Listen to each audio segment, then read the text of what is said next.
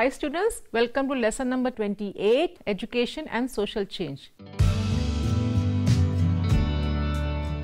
The relationship of education with social change is not a simple unilateral one, as perhaps many would like to believe that it is not only instrumental in bringing about social change, it is also quite interestingly instrumental in maintaining the status quo. In other words, education plays both a conservative and radical role. That is, it helps both in maintaining and changing different aspects of the social system. Social scientists had diverse positions on the relationships between education and social change. There are some who treat education as the most important ideological state apparatus appropriated by the ruling classes to pursue their own ideas and interests. They maintain that education is an instrument forged by the ruling classes to serve and preserve their own interests and largely to maintain the status quo in the existing economic and political power structure. At the other end, there are many social scientists, politicians, educationists and educational planners who consider education as an important instrument of social change, particularly in the context of third world countries. Here, education is treated as affecting economic development and social change. The students here will be able to focus on an analysis of education in the context of social change, and they will be able to relate education with other social institutions from various perspectives. US President Lyndon Johnson in 1960 said that the answer to all our national problems comes down to a single word, that is education. Education is more than schooling or being literate. While school is a formal institutional mechanism for imparting formal education, education as an informal process can be ever continuing. It is a social process which enables and promotes acquisition of skills and knowledge and the broadening of personal horizons. It can be defined as the process of cultivation of distinct qualities and trained through explicit instructions or through implicit inhibitions as part of growing up amidst family members, kins and peer groups. Francis J. Brown remarks that education is a process which brings about changes in the behavior of society. It is a process which enables every individual to effectively participate in the activities of society and to make positive contribution to the progress of society. In traditional society, educational function was performed by family. But in modern societies, functional alternatives in form of schools, colleges and other institutions have come up. Further, earlier it was mostly linked to religion, but today it is secular in its character and is more inclusive in its approach. The invention of printing press in the year 1423 was a milestone in the history of education.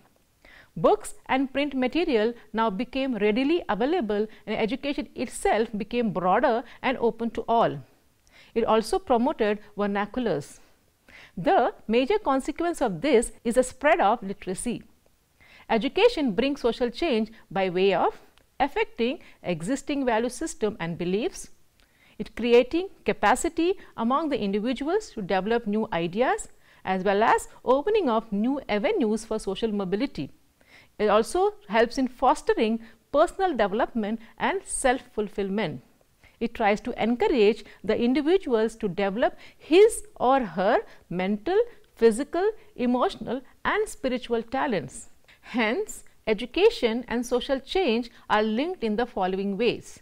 The first one, education initiates social change. That is, education is the most powerful instrument of social change because it fulfills the needs of the society and propagates ideas which promote social change in the fields of life. It prepares the ground for the advent of social change. Many great evils like sati and child marriage were banished from the Indian society due to education. Education also has a capacity to welcome change. That is, it promotes capacity to welcome and accept social change easily and gladly. Education creates a wholesome and conducive environment for the social changes to become acceptable to all. Education also gives equality of opportunity. Modern education system and school provides equality of opportunity to the members of society to a great extent, regardless of their position in the system of stratification.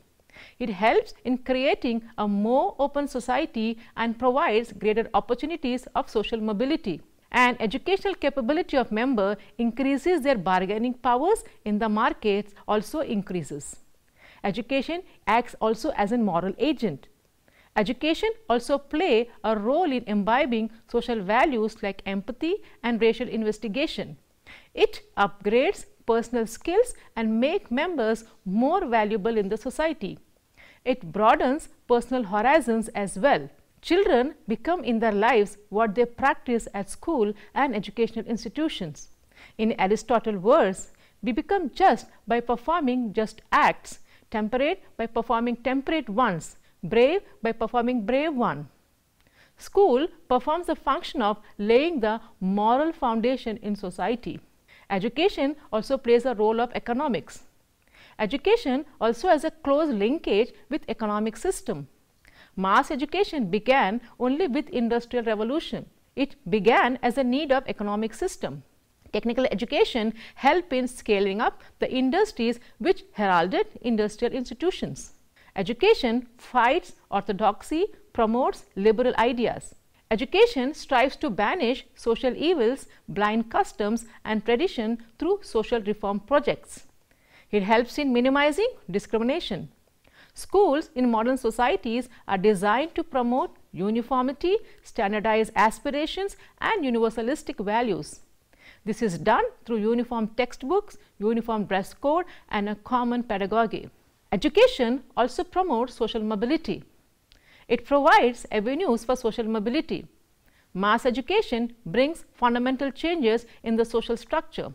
Examples of Jyotirao Phule, Brahma Samaj, etc. show how education heralded social change for some of society. It is a force that is even breaking the mold of rigid stratification like caste and providing opportunities in closed societies also. It facilitates both intergenerational and intragenerational mobility. In modern societies, it offers multiple avenues of livelihood and hence offer occupational mobility. Education also evaluates change. Apart from these, education also accelerates and stimulates change and later help us in evaluating the social change. Now, we will discuss education and its relationship with other social institutions. Education as its relationship with other social institutions has been examined from various perspectives. It is with reference to the cultural factors of social change that one talks of education from a conventional perspective. Education mediates and maintains the cultural heritage of the society. But while seeking to conserve, education must also ensure that cultural lag in society is minimized.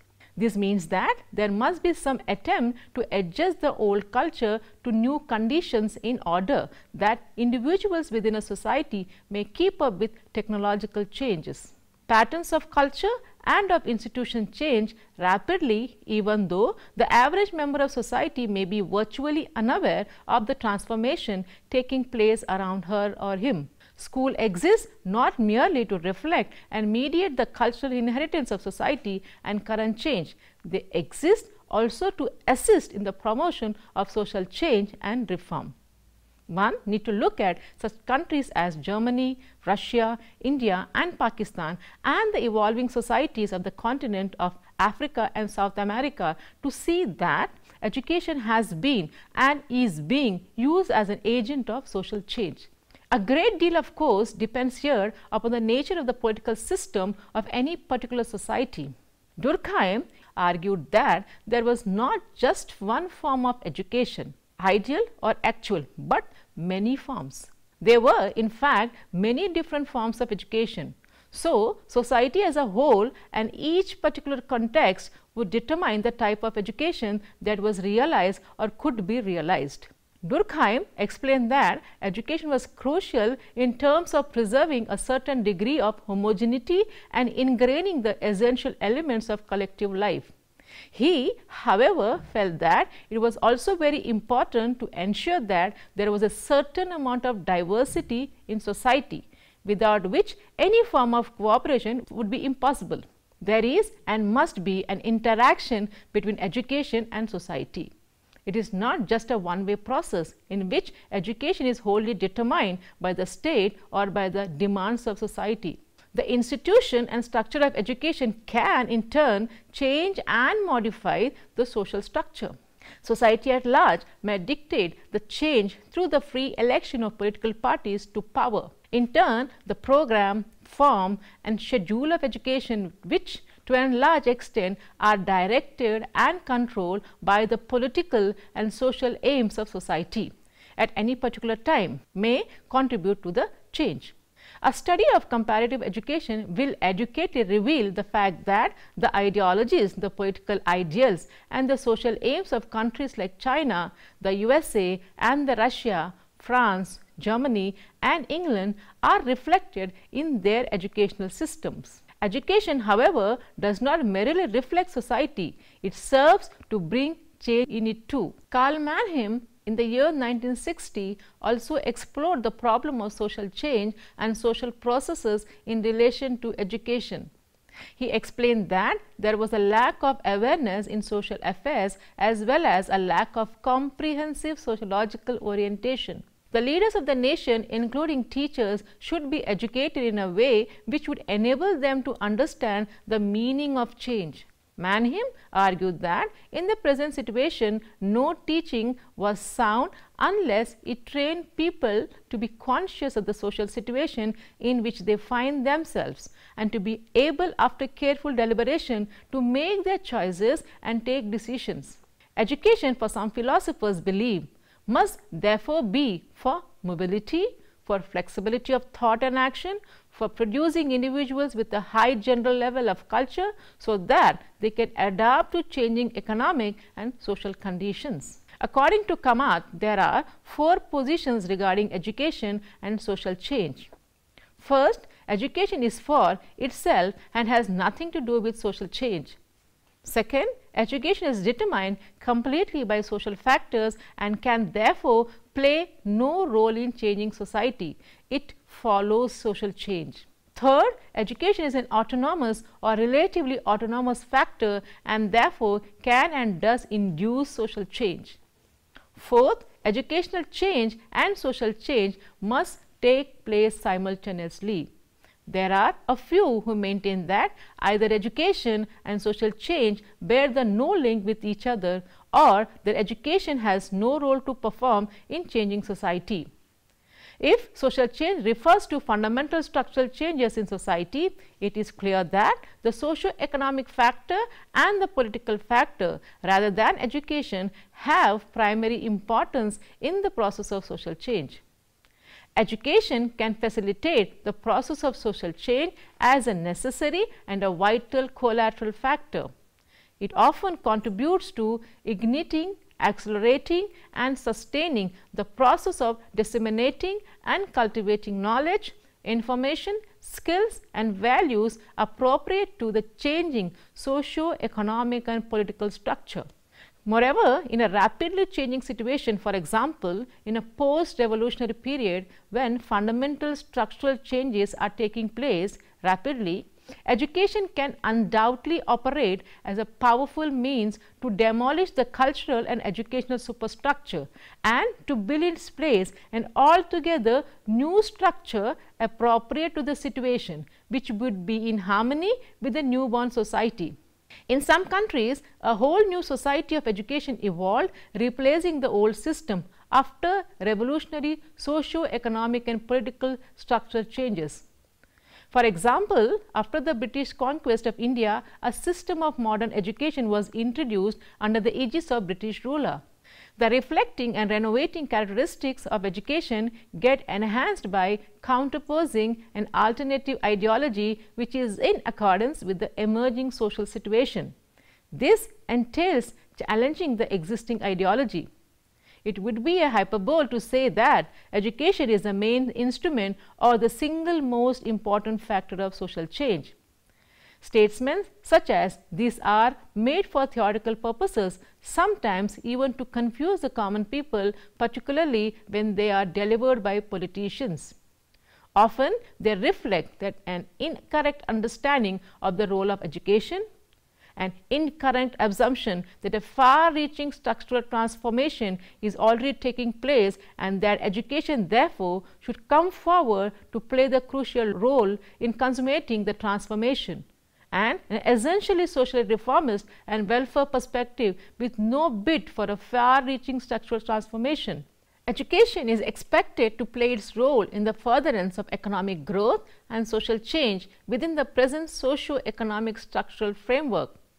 The role of education as a factor of social development is defined by the twin facts that education is permeated by the social biases of society and that those who seek education are social actors who retain the orientations of their specific position in a society.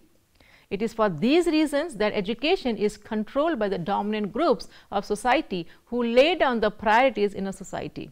Education is an independent factor in society only to the extent that its organizational forms provide safeguard from direct control from the outside, and to some extent that the effect of education cannot be planned or anticipated. In essence, education has a bearing on social concerns. Educational change follows social change. More importantly, education conditions developments, but is itself a product of prior social and economic changes in society. It is an independent factor in social and economic development, generating intended and unintended consequences and conflicts of values and goals. Naturally, the relationship between education and developments are not mutually exclusive. Education can be planned to produce social change. We know, for example, that literacy does stimulate economic and social development. Large-scale literacy programs are important tools in the development of many countries. Yet, education is permeated by the existing social structure which limits the extent of planned change and often produces consequences unintended by the educational planners.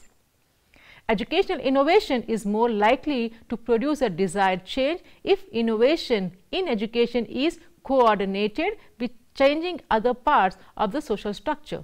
This is to say that effective planning cannot be piecemeal. An illustration of what this implies is given by current attempts to improve elementary education, which are carried out by increasing facilities, that is, the number of teachers, and offering financial incentives to families. The intention is to effect a planned change in educational standards which has positive consequences for social and economic development. The planned educational change is usually not coordinated with changing the social context that has depressed educational standards. In most developing countries, there is an enormous unsatisfied demand for education because it is perceived as the gateway to an improved social position. The outcome is a rise in the number of literate people in society for whom few jobs are available. In its turn, the fact that there are few opportunities in many of these societies for occupational and social mobility through education discourages the poor people from obtaining education. Because the poor people have for so long been outside the decision-making process in their countries, they do not feel part of the society. They are not likely to value the goals of development that have never brought them benefits. Consequently, parents are not motivated enough to encourage their children to seek basic education or undertake higher studies. Children do not see any real material benefits that education brings.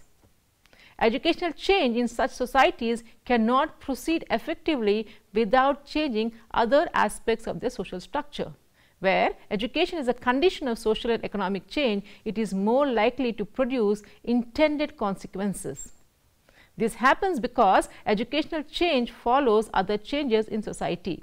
The social context is thus favorable to social change. We must remember that even when the above warnings are considered, the best laid plans of people are likely to go astray. Unintended consequences always emerge because we cannot estimate the precise relationship between the many components of change. The study of unintended consequences is thus an important and continuing part of the sociologist's contribution to understanding and planning social change. This is not to say that unintended consequences essentially challenge social and economic development. The contribution of education to development is dynamic and multifaceted. Partly because they are organized, educational systems are able to secure some of their intended aims even when they come into conflict with the aims of those who control society. Given the length and complexity of the educational process, it is impossible for outside authorities to exercise a sufficiently detailed control to plug the infusion of undesirable ideas or information.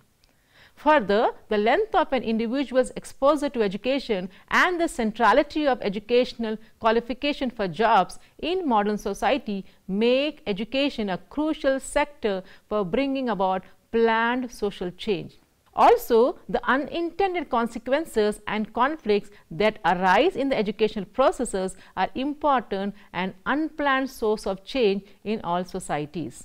At the most basic level, they allow a large number of people the time to think and to read with relative freedom from the constraints of job, family or government, and ensure a constant critical re-examination of society. Now, we will discuss about education and social change in India. The relationship between education and social change in India can be conceptualized in 3 stages. The first stage is about the early British period to the end of the 19th century.